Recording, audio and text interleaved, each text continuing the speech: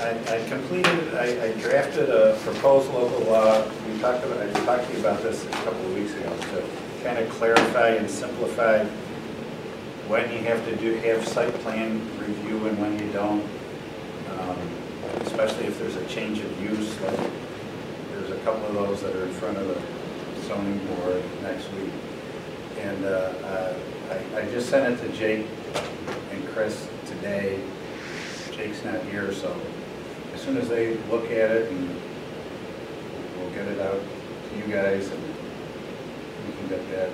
It will really clarify and simplify when you have to go to site plan review and when you don't. Okay, that's good. Yeah. Good, good. Because the problem was, if you look at each zoning district where it says what the permitted uses of, it's got subject to site plan review, and then it's got all these uses. Well, and then we have a site plan, so it's like there's too many ins for site plan review. So most zoning codes, and I'm proposing we change it, just get rid of that subject to site plan review and say these are all the permitted uses. And then there's that exception, second part under 17540 that says this is when you have to go to site plan review. So it's simple.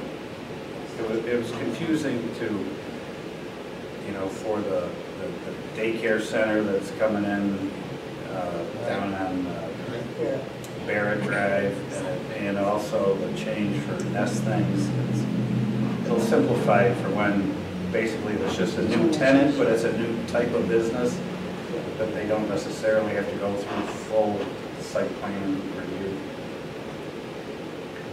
So that's coming soon. Thank you. Thank you.